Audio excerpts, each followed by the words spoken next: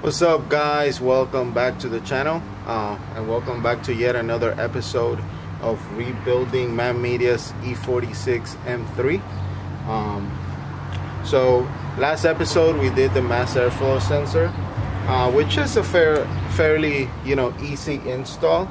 Nothing too fancy. It should take the average person 2 minutes to do it, 2 minutes to clear the code, 2 minutes to drive it around and figure out if that fixed the problem. In our case, it did fix the problem, so no more check engine light on the vehicle. That's awesome news. So we are gonna move to the second thing that we're gonna do when we whatever got in the vehicle basically took ripped off the water bottle, the windshield washer reservoir, the two motors that were nowhere to be found. Basically this car is equipped with headlight washers, so there's two motors that go there. It ripped off a couple of hoses and stuff like that, so we are going to redo the whole system. Like I said, I want this car to be pristine for its next owner, so we are gonna do the whole system. So I just got today I got my first package of, there's 4 packages coming my way from ECS Tuning. Basically we're gonna replace everything that is wrong with the vehicle. We got, for this build, this is what we bought. We have 2 motors, which is let's see, where's my second one. So yeah, this is the just so you know, let me flip this around real quick. Just so you know, this is the only one that survived. The other one flew off. This one actually broke. Hey, this is the new one, this is the old one. This one actually broke. I'm guessing it hit the floor. The little nozzle that feeds the water to the wiper heaters, because this car is also equipped with water heaters for the windshield wipers, got messed up. And then the other one, I have it somewhere around here. Let me look for it. I had set up everything that I was going to show you guys, and of course nothing works out the way it's supposed to. So here we go. For this complete install, we spend, I want to, like I've always said, I want quality parts. So here's my receipt from ECS Tuning on this one. So we spend $15 for this one, which is, this one is the windshield washer pump. Okay. We spend $24 for this one, which this one is actually the one that feeds the headlight washers. If you notice, the nozzle is a little bit bigger. Okay, then I do want to do the job correctly, so I did get brand new filters. These filters, they'll go inside the bottle, the reservoir, sorry. And actually that is what holds the pressure, though it keeps the pumps there and it keeps them sealed. So it's always good to have them brand new, and any debris that gets in there, calcium from the water, if you're using windshield washer fluid, they leave a residue on the back. So that's also something to do. I did, oh sorry, so the filters were $572 for the smaller one, for the windshield wipers, and $1568 for the headlight washers. So, you know, kind of pricey, but at the end of the day, you do want to do a good job and keep you know, keep the quality. It's a piece of history. E46s, they are, you know, collectors. So you want to do whatever you do right. I did buy a new connector. This was $268.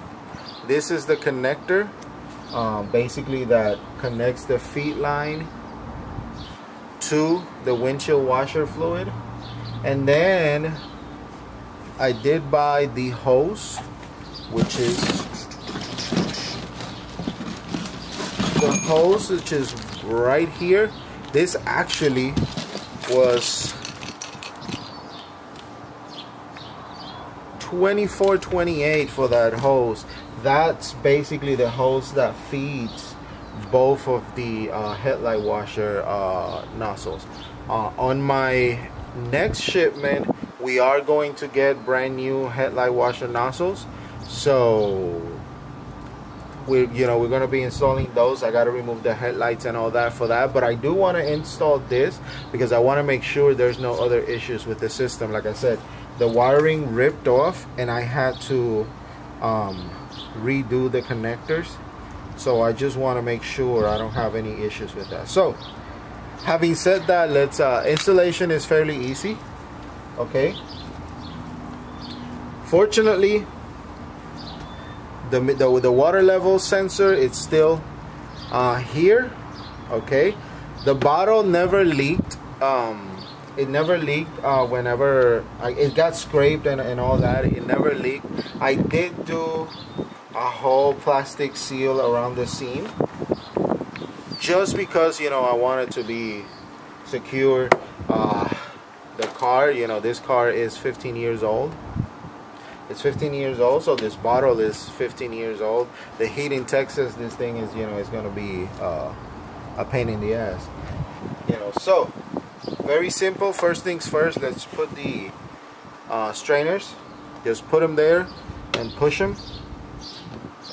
Okay, now headlight washer, of course, goes in the bigger portion. Very simple. Sorry about that. When you're not working in your garage or whatsoever, you know, people come and interrupt you. You know, they want to know what you're doing and all that. So basically, let's proceed with the installation. I did buy new hardware for it simply because, if you notice, I don't know, let me see if I could pull here. Whenever the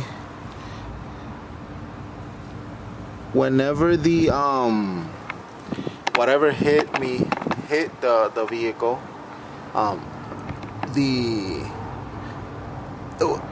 the reservoir actually dragged, so it stripped a little bit of the holes on the bumper support. This is carbon fiber. I wasn't about to, you know, replace it because of that. It's perfectly fine, never been hit or whatsoever. It just stripped a little bit, so I bought brand new hardware, a little bit bigger hardware. I guess this is pretty common, something, you know, that happens pretty common. Why the guys at ECS Tuning were telling me two things happened with this car, and both of them happened to this vehicle in this accident. One is there's a temperature sensor in the driver's side tire that gets blown off with debris, something hits it or whatsoever. It happened to me. I have it in my kit to do it next. People tend to relocate it, and that's exactly what I'm going to do. And the other thing is, the way this was set up in the vehicle, it's held with two screws on the bumper support and one screw. Sorry, it has water when I was testing it. One screw on the fender well liner. Okay, there's a tab there. Of course, how many cars that get driven hard or basically go in the streets of Texas, something hits it, it's gonna start pushing and pulling on the reservoir, so they tend to get slightly damaged. ECS has bigger ones, so all you have to do is replace them and you should be good to go. So I bought you know, 2 of them to put them, you know, to use them. Now remember, I did the brand new filters, the strainer, sorry, big one, very simple, big one. It's the headlight washer. You should, if you have a headlight washer cleaning on your vehicle, you should have this one. Put it there, press hard, it's gonna lock itself. Okay, very simple. Second one is gonna be the windshield washer one. Okay, second one is gonna be the windshield washer one. This one, if you notice, it has grooves. It has grooves in the pump itself. So all you have to do is put it there, right? Get it inserted in the hole. Pushing it is gonna go into the grooves, and it's gonna be held there by the grooves in the bottle. Basically, this one's not gonna go nowhere. This one is not gonna go nowhere either. Okay.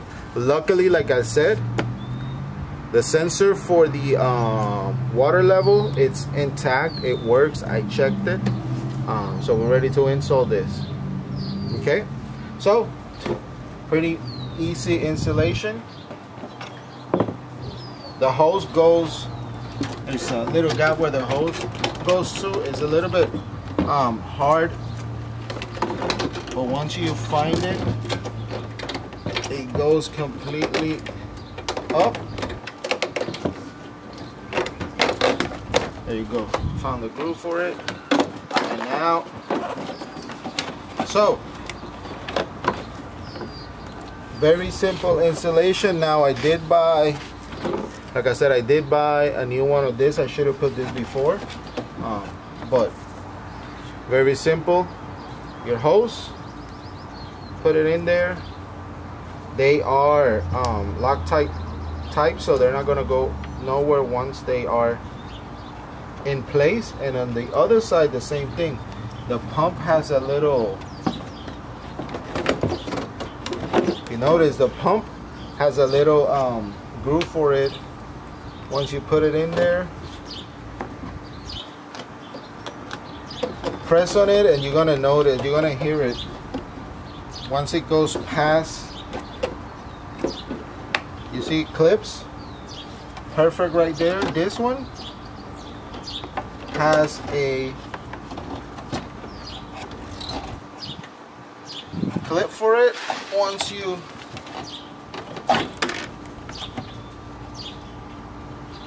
put it in its location,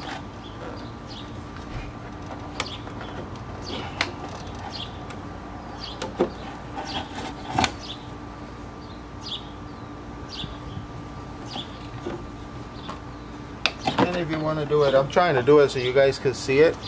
So let me move this. Sorry, I am not a one-man show, but in this build I am being, because I got to travel to my parents' house, and of course I don't want nobody here. But if you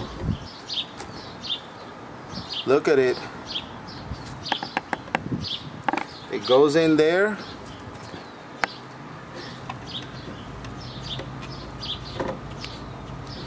Perfectly. And after that, there's a little clip right here. This is just to keep it locked in place.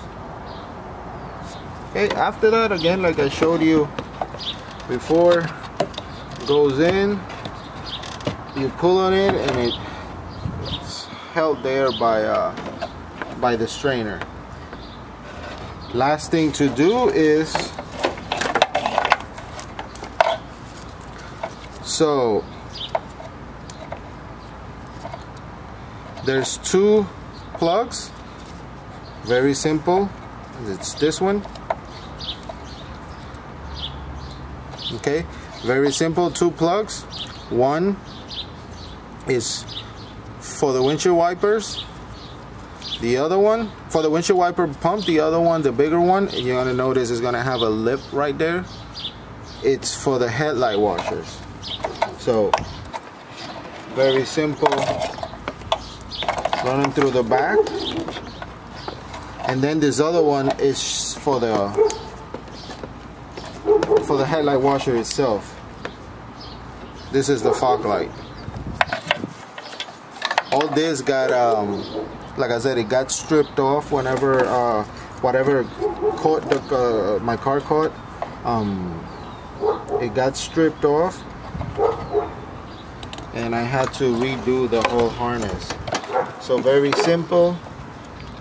Took that one off just so you see it.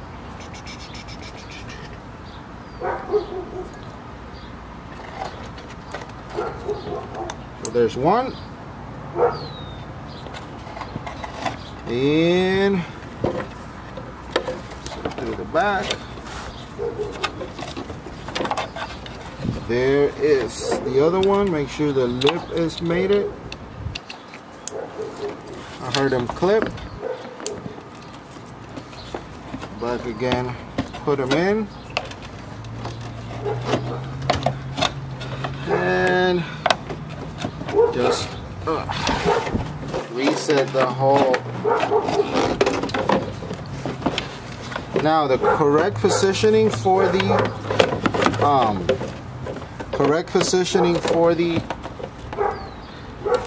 water reservoir. The water reservoir basically holds. It has the opening for the air scoop for the brake cooler,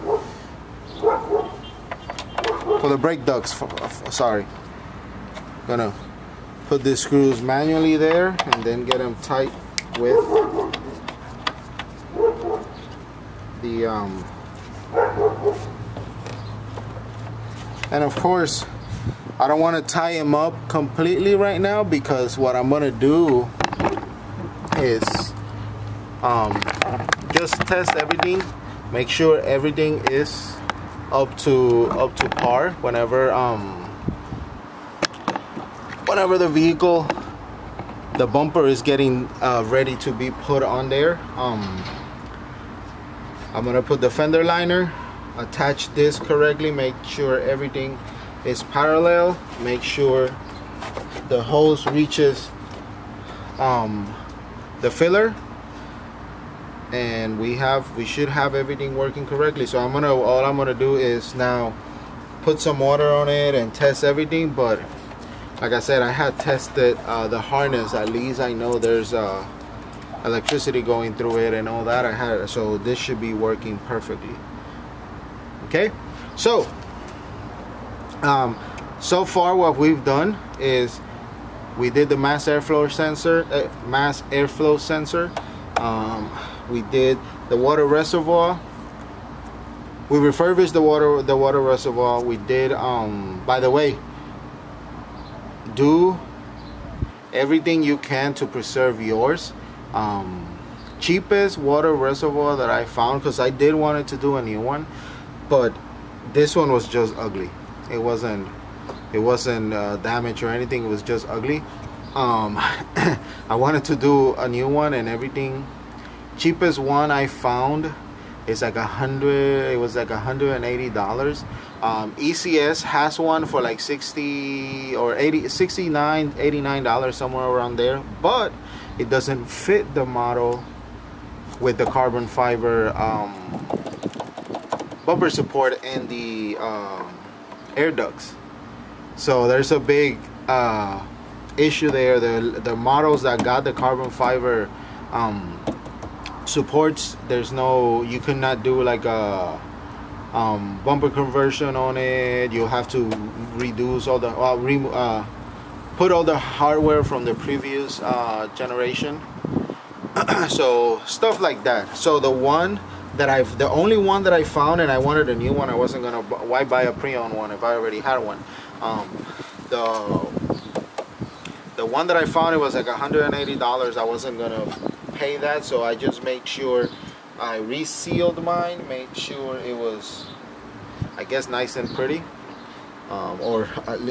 In my case, I'm thinking more like functional. That's all I wanted for it not to because it got scraped up, but I didn't want it to in the near future for it to start leaking and all that. So we did that, put everything together. So once again, mass airflow sensor, we did water reservoir, the 2 pumps. We are gonna do the headlight. We're gonna replace all of the hoses whenever we do the telescoping headlight washers. So we're gonna do that, and that's about it. So guys, like I said, this is like the second episode of us working on the vehicle. The vehicle, every time it's gonna get closer and closer and closer. I don't know if you noticed, we have a red fender on this side. It wasn't part of the accident. It was when I first was restoring this car for me. The one that came in the original Phoenix yellow one had too many nicks. I knew I was gonna have to do too much Bondo work and all that to make it to the quality that I wanted. So I found one about an hour away from here, so I drove and I got this one. It's a lot better condition and all that. I just put it there so when the vehicle was in my household, my HOA wouldn't say anything. I put it there. It's gonna get taken off to be painted properly. And you know, like I said, whoever ends up with this car is gonna get a badass vehicle. So if you like what you see, guys, give me a like, subscribe to my channel, Man Media TV, like our Instagram. Most likely whatever I do is gonna get announced through Instagram. Okay, so subscribe to Instagram. I wanna, you know, one of you lucky guys are gonna be able to you know, get this vehicle. The way I'm planning on doing it is gonna be fairly inexpensive, so let's keep watching. Please subscribe, Man Media TV, YouTube, Man Media TV, Instagram. Thank you guys. See you in the next episode.